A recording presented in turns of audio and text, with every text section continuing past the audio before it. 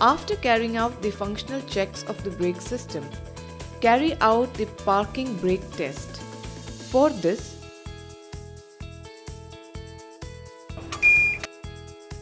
start the train and keep it in on position.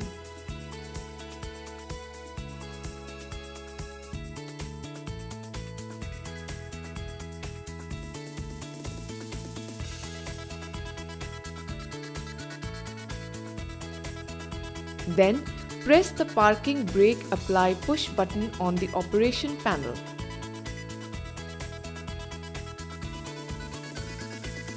Ensure that the push button begins to glow.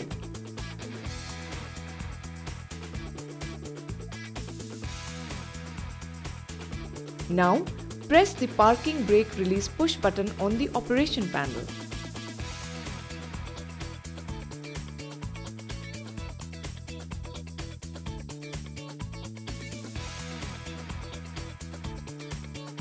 Ensure that the parking brake apply push button goes off.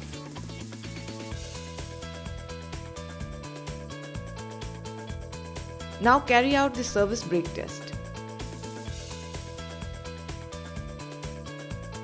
Ensure that the MR pressure in the main reservoir pressure gauge is between 7.5 to 10 bar.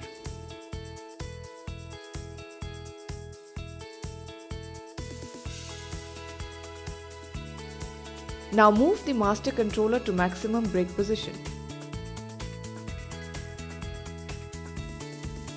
Check whether the brake cylinder pressure in the BC pressure gauge increases by 2.5 bar plus minus 0.25 bar and the brake pipe pressure gauge in the cab reads 5 bar.